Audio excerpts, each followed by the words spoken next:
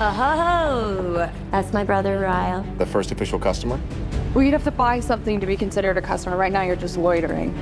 This wouldn't typically be a movie I'd discuss on my channel, but since I'm currently researching the romance genre for a new novel I'm writing, I might as well analyze this movie on the channel. Romance is a storytelling genre as old as storytelling itself. It's definitely evolved from the days of Romeo and Juliet and even beyond the Victorian era. But there's been a shift in recent years with significant tonal shifts to the dramatic side of the coin. Stories like The Fault in Our Stars focused on finding love even in the face of death. Definitely not the traditional romance stories of the past. In 2024, the very popular novel It Ends With Us has been adapted into a movie. But is it any good? And does it propel the romance genre forward? Join me, dear viewer, as I dive back into the dumpster fire that is modern Hollywood. Before we get into this, make sure to like and subscribe. It really helps the channel out with continuing to grow, and it's totally free. This actually isn't the first time I talked about the romance genre on my channel. Earlier this year, I ranted and raved about the superbly successful rom-com Anyone But You, starring Glenn Powell and Sydney Sweeney, as well as doing a deep dive into the most romantic scenes in cinema history that you may have not heard of. You can check those out by clicking the link above. Needless to say, I'm a sucker for a good rom-com, and after finishing my first novel, which was a criminal thriller, I decided to undertake writing other genres, if even to simply prove that I can write anything well. One of the many sequels to my first book just so happens to be in the romance genre, which has its own story structuring dynamics that usually don't take place in other types of stories. However different romance may be, it still does contain the basic elements such as plot, character development, and world building, but with their own unique twists. Now, I've also got to confess that I have not read the novel before going to see this movie. And funny enough, I hadn't even intended on seeing this movie, but after seeing Alien Romulus, I decided to sneak into another movie that may have been a little bit more lighthearted than Alien. Little did I know, but I did not step into a random run-of-the-mill romance movie. Over the course of the first hour, I was actually lulled into thinking this was a simple romance of a woman choosing between her past and her future among two eligible bachelors. But oh no, this was anything but. The movie begins as a romance that then takes a hard right turn off a cliff into Dramaville with a whole domestic violence angle I wasn't expecting. If you're like me and you haven't read the novel, then what do you say we go over the plot a little bit, shall we? It Ends With Us by Colleen Hoover is a contemporary romance novel adapted into a movie that follows the life of Lily Bloom, played by Blake Lively, a young woman who moves to Boston to start her own business. She meets and falls in love with Ryle Kincaid, played by Justin Baldoni, who also happens to be the director of the film. He's a charming neurosurgeon, but as their relationship deepens, secrets start to come out that rattle the relationship in unexpected ways. Ryle's darker, abusive tendencies begin to emerge.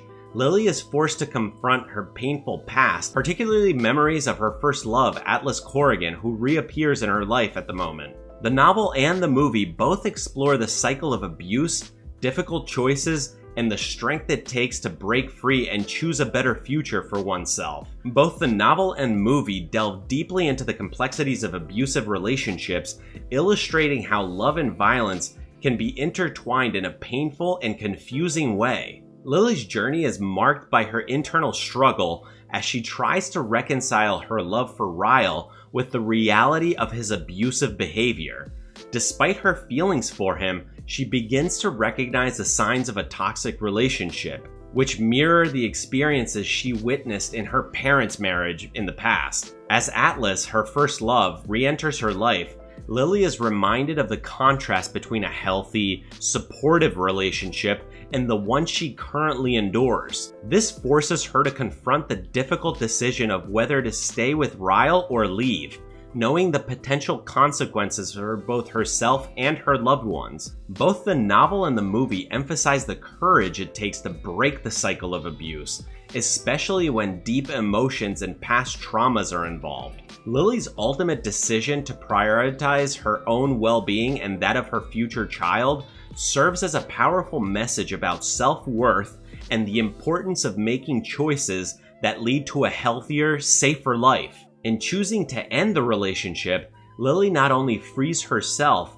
but also resolves to prevent the cycle of abuse from affecting the next generation. Strangely enough, this movie did remind me a lot of another very unrelated movie, which I also reviewed on my channel. Hell or High Water is a 2016 neo-western crime drama which follows two brothers, Toby and Tanner Howard, who embark on a series of bank robberies in rural Texas to save their family's ranch from foreclosure. The story is set against the backdrop of a desolate, economically depressed West Texas, where the struggles of ordinary people to survive in a system that seems rigged against them are palpably felt. Oftentimes, when someone is in an abusive relationship, it's not only tough to get out, but it's very difficult to recognize the signs. Both films actually deal with breaking this cycle of violence, whether physical or financial. The deeper meaning of Hell or High Water centers on the theme of breaking the cycle of poverty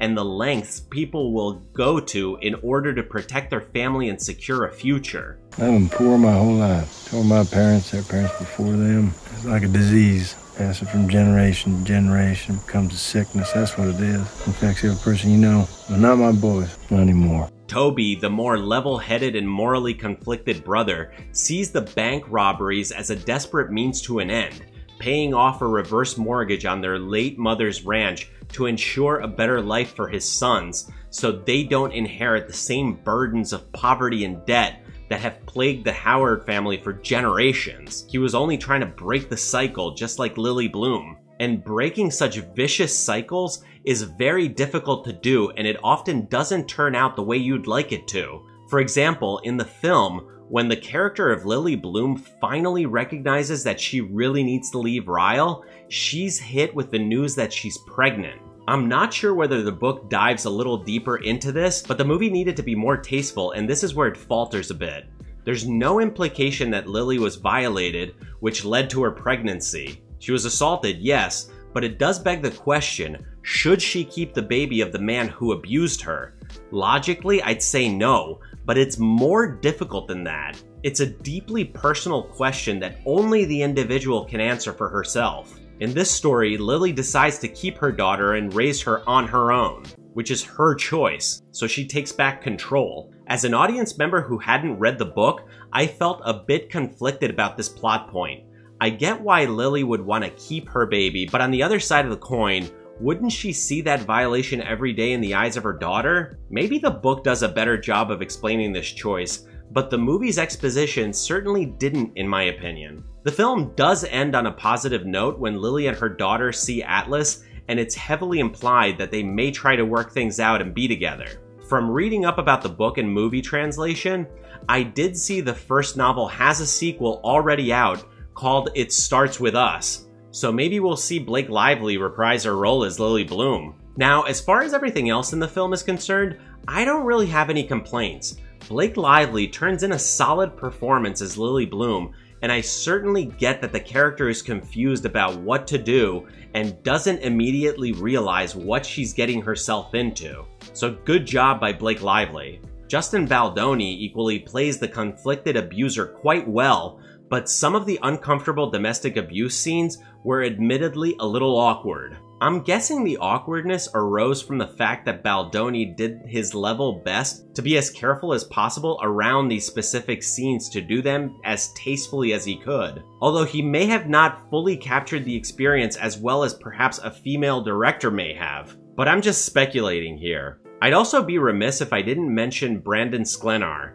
As many of you dear viewers already know, I am a massive fan of Yellowstone, as well as its spin-off shows 1883 and 1923. Namely, I absolutely love the storyline of 1923 following Spencer Dutton, who is played by Brandon Sklenar. And he definitely doesn't disappoint in It Ends With Us. I definitely want to keep my eye on this guy because he did a fantastic job here, just like in 1923. Overall, It Ends With Us wasn't the movie I was expecting going into it. It was a modestly budgeted movie at $25 million, and within a week of its release, quadrupled its budget with a box office haul of over $100 million, which is a testament to what I have been saying all along on this channel.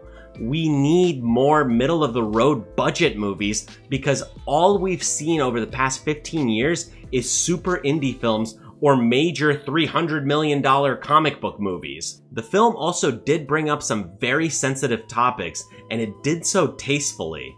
The only problem I have is about some of the characters' decision-making. Like, why didn't Jenny Slate's character of Alyssa not tell her seemingly best friend Lily that her brother killed their sibling and he's messed up about it? Isn't this something a female friend would say?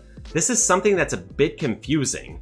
If modern women are all about empowerment, you would figure that they'd help each other out by warning each other of potential creeps. But anyway, what do you guys think about all this? Did you agree with all the character decisions? And for those of you who have read the book, how close of an adaptation was it? Please do let me know down below in the comments, and as always, hit that like button, ring that notification bell, and smash that subscribe button, and I'll see you in the next one.